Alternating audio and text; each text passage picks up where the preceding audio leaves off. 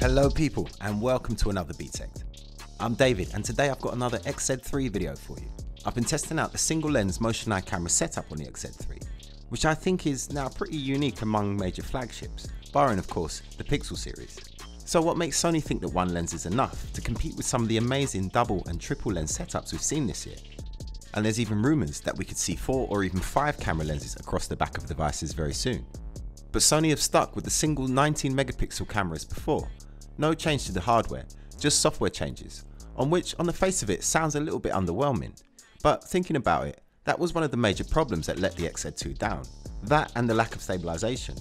Daytime performance of the XZ2 was great. It was in low light where it fell behind.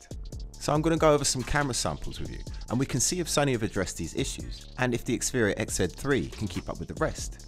But before we get into this one, I want to tell you about a site called Direct Mobiles. If you're looking for a new phone, then this is definitely a site you want to have a look at. Amazing deals on contract or SIM free, and a great selection of the latest phones. Plus they have an impressive 23 years of award-winning customer service, so check them out. Check the video description below for a link to their website, or search directmobiles.co.uk. Now back to the XZ3. So what exactly are we dealing with here? Well, let me start with the front camera, as that is actually different. It's a 13 megapixel Exmor-R sensor with a 23mm equivalent full frame view and f1.9 brightness. You get HDR and portrait selfies with this front camera. The performance is good. I find the colour accuracy to be very good and dynamic range is definitely not the worst that I've seen. Nighttime shots are pretty good too, noise and grain being well suppressed at high ISOs, and it will use screen illumination as a flash when it's needed. Front video is shot at 1080p 30 frames per second and uses Sony's SteadyShot 5-axis gyroscopic EIS system, and it works pretty well.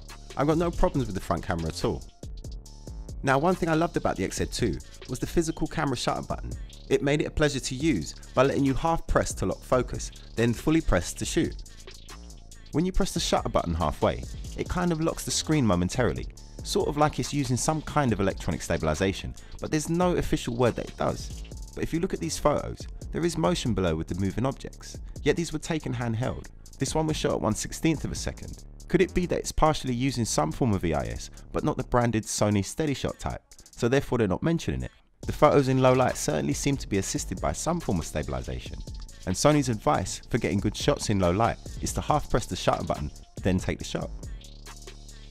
The rear camera uses the same hardware as the XZ2, the 19 megapixel motion eye camera with predictive phase detection and laser autofocus, and an f2.0 Sony G lens, which they say is award winning, and it's very sharp, getting you excellent pictures.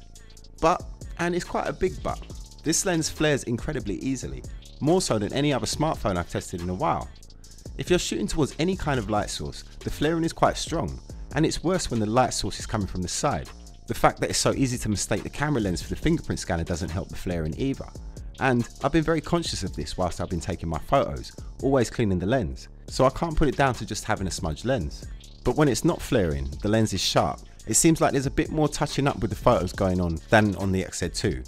Things like extra sharpening being added, but it's quite subtle and nowhere near to the extent of some of the competition. Compared to the Samsung Galaxy S9 Plus, the colours are not quite as bright and punchy, but they are more accurate. I said it before in my unboxing of the XZ3, that the XZ2 was the camera to go for if you preferred a more traditional type of photography and were not into the double and triple lens setups, and you'd rather process the photos yourself. It seems like the same is true again for the XZ3, except this time you're getting a pretty handy low light camera thrown in. I say pretty handy, but my early tests are saying that the low light is not quite as good as some of the big boys, and you can see that here when it's compared to the HTC U12 Plus, which is rated as having the best dual camera system around. Although the XZ3 is head and shoulders above what the XZ2 could achieve in low light, it's still not quite as stunning as what the HTC is producing. If only they could have fitted an optical stabilizer in here, but the Sony seems to be relying on using higher ISO settings and noise reduction from the Exmor-R sensor. So if we have the same hardware as the XZ2, then why didn't it perform very well in low light? Well, all the changes on the XZ3's rear camera are software based, and now take better advantage of the hardware's capabilities. The camera app's been revised too. You have a button to switch modes on the lower left, and your most recently used modes just above that. Click the mode button and you're presented with different shooting modes. We have portrait selfies, Google Lens, bokeh, slow motion, AR effect, manual mode, the very cool creative effects, I'll get to that in a bit, and panorama and sound photo. The user interface is well laid out and has everything you might need to hand, with you only really needing to go into the settings to change the resolution. There's also a very nice gesture launch system, so if you pick up the phone and hold it up in landscape mode, the camera will automatically activate. One thing about the portrait modes in this camera, that being portrait selfie for the front camera and bokeh for the rear camera, is that they work in two totally different ways. The rear camera relies on you to first tap the object that you want to focus on and then hold the camera very still while it takes two photos. If anything moves in the frame, it will fail to stitch the two photos together and can be a little bit frustrating. Portrait selfie, on the other hand, only needs to take one picture and you don't need to tell it what to focus on, so you just point and shoot. Light gathering seems to take a bit of a hit in this mode though, and the quality is not quite as good as what you would get with the rear camera. Things like the kaleidoscope or the mirroring effect are very cool, and there's a bunch of other interesting effects too. Usually I wouldn't bother with the filters in a camera app because they're mostly the same and not really that good, but these genuinely are worth a look. But it's video performance where the XZ3 really stands out. Sony's steady shot 5-axis stabilisation system works very well in all video formats, including 4K HDR. The XZ2 used to skip frames when shooting in this mode, but Sony have seemed to take care of this problem. Performance is now smooth and picture quality is very impressive, let down only by the flaring from the lens. I'm a little disappointed that there's no 4K at 60 frames per second. Frame rate at this resolution is fixed at 24, but image quality is fantastic. And the stabilisation with a good high ISO performance means great videos in low light, so I shouldn't be too disappointed. Light gathering and stabilisation improves when you drop down to 1080p, and 60 frames per second is also available at this resolution. Of course, Sony's trademark 960 frame per second super slow motion is back. I haven't really noticed any improvement here. It still shoots a 2/10 burst for 720p and a 1/10 burst for 1080. Lots of light is still needed too. In anything other than bright sunshine, you'll get a little bit of grain. But the results are so good that we don't care about that.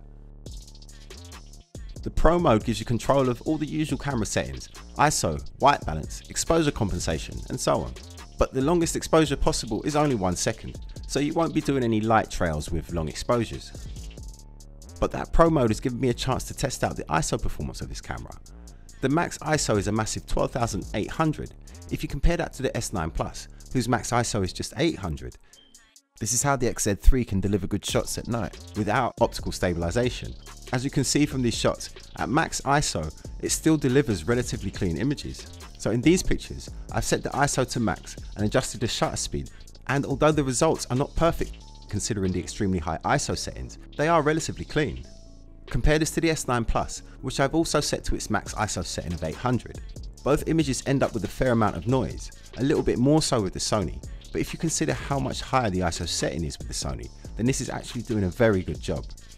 This is a little bit frustrating because if they put optical stabilisation in this phone, it would be a seriously good low light tool.